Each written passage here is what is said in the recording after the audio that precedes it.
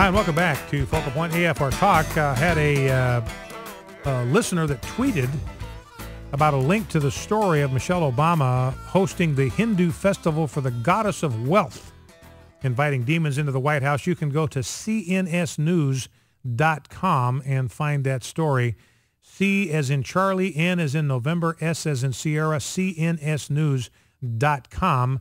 And you can read all about it. Michelle Obama hosting the Hindu festival for the goddess of wealth at the White House. Now, 888-589-8840, number to call. You know, it's been interesting I haven't talked about this dust up over the name Redskins. President Obama saying it's offensive, it ought to be changed, it's racist, it's insulting, blah, blah, blah. So President Obama has officially taken sides on the Redskins controversy. And I want to just give you a little bit of information about this. Number one, yesterday, President Obama had the Stanley Cup champions. This is the team that won the National Hockey League Stanley Cup. That's their version of the World Series, their version of the Super Bowl. He had them in the White House. They are the Chicago Blackhawks. Blackhawks, that's Indian. That's an Indian name. In fact, their mascot is Tommy Hawk. Get it?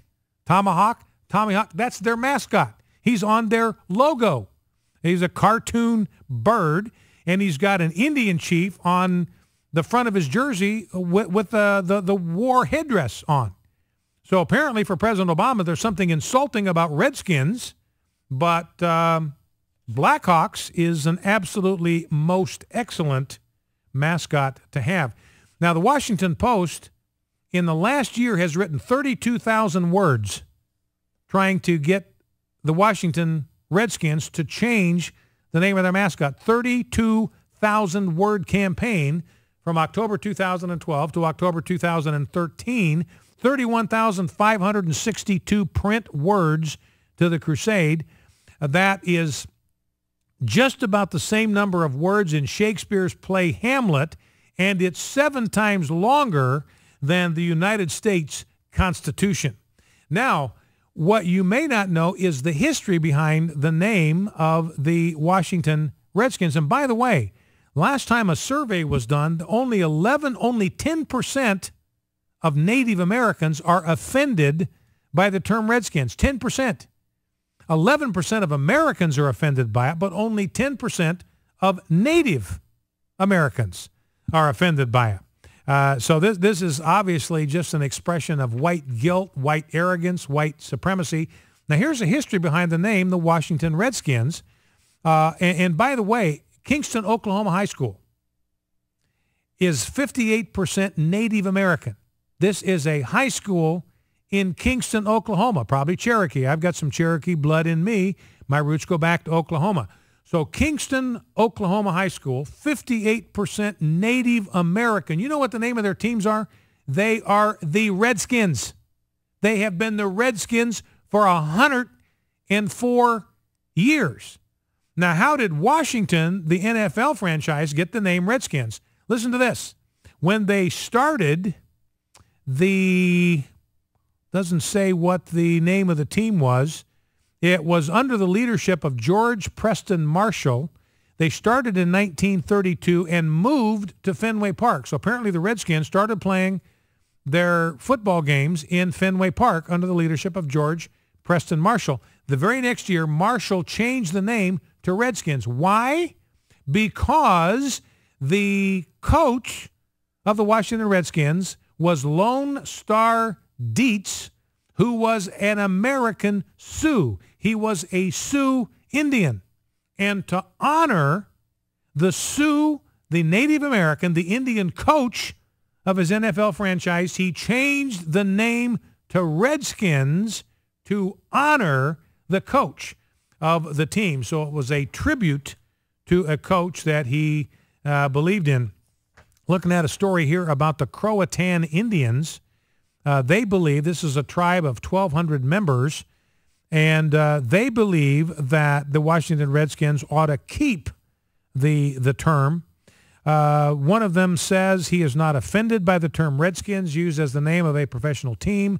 They are warriors and survivors. It's a great name for a team. So that's a little bit of backstory on the Washington Redskins issue. Let's grab a couple of phone calls. Well, it's 888-589-8840 is the number to call. Before we grab the phone calls, let's grab a couple of sound bites.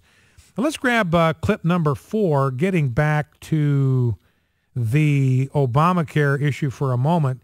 Now, remember what President Obama giving out the 800 number. Hey, look, if you can't get online, don't worry about it. Number to call again, 888-589-8840. If you can't get online, don't worry about it, because you can call this 800 number and you can fill out the paper application. You can get the whole thing done in 25 minutes. Now, Jonathan Carl says, hey, look, that's a lie. That's another lie. Because once that paperwork is filled out, you still have to go to the same website. I mean, that navigator still has to go to the same website that you can't get on to put your information in online. So it doesn't save time at all. It's not a faster process. Everybody's stuck in the same queue. So here's John Carl having a little back and forth with Jay Carney about another lie that the Obama administration is telling. Let's listen. I want to go back to exactly what the president said. He said you can bypass the website and apply by phone or in person, and that it can be done in 25 minutes. But these memos say that at the end of the day, we are all stuck in the same queue because they all have to go through the same portal. John, I get it. But the person who calls isn't the one who continues to wait after the paper application is filled. Right? Your mocking is entertaining, but the president said that you could apply within 25 minutes. That right. Was not true. The work that you do, I think everybody else is looking quizzically because there's a reason to be quizzical here. You call up, you give your information, you get the questions answered that you need answered, and then they take over from there. And then you find out, what you're eligible for, and the process goes forward. 25 minutes? No, once your process, once your application is processed. The point was to relieve some of the frustration that Americans were understandably experiencing. So John Carl says, look, the president said, hey, you can enroll in 25 minutes by going to this phone number online. And the process goes forward. And John Carl says, in 25 minutes, and Jay Carney says, no. But once your application is processed, then it'll work. Now, jump down to clip number 7. This is an excerpt from an ABC News story. We brought you this guy before who tried to enroll in Obamacare on the phone because he couldn't get online. Here's ABC News now. So you got John Carl, ABC News, saying, hey, I thought the president said you could enroll in 25 minutes. Jay Carney says, no, actually, you can fill out the paperwork. But then everybody's stuck in the same online queue as everybody else. So here's John Carl following up about the guy that's been trying to enroll on the phone. That's not how it worked for Georgia resident Robert Schlora. We visited him the day the president gave out that phone number. After failing online, he tried the hotline. I really have no idea whether or not I'll be offered a better plan, whether or not the government will help me subsidize it. We contacted Mr. Schlora again today, and after 2 weeks and several calls to that hotline, he still has not been able to enroll in a new health plan. As for the overall numbers, Diane, the White House still won't tell us how many people have enrolled online or over the phone. They say that those numbers will be coming in about 2 weeks. Oh, man. So it wasn't 25 minutes for him. It's 25 minutes going on 2 weeks, going on 2 months. Now, one last clip before we go to the phones. Grab clip number 6. President Obama on people having their insurance plans canceled. Let's listen. We did this to put an end to the days when the individual market had almost no standards. When every year thousands of Americans would be dropped from their coverage. People are acting like this is some new phenomenon. Every year there was churn in this individual market. The average increase was double digits on premiums in this same market, with or without the Affordable Care Act. People were getting, oftentimes, a very bad deal.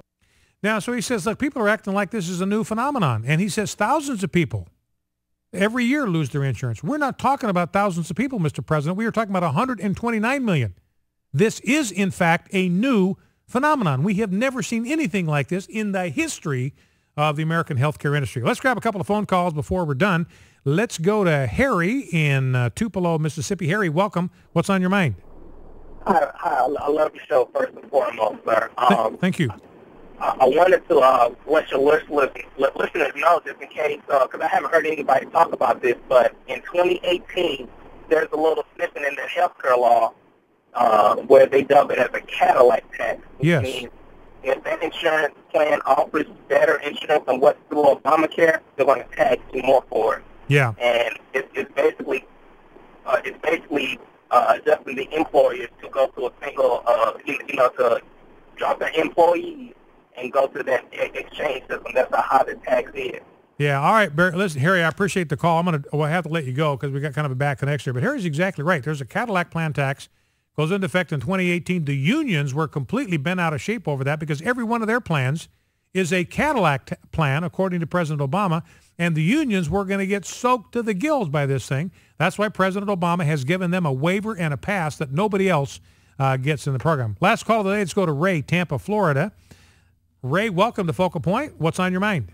Praise God, Brian. Hey, listen, man, just really cut to the chase. I know we're really late, but I just want to say I'm a minister of the gospel of Jesus Christ. I pray every day for our government, for our president.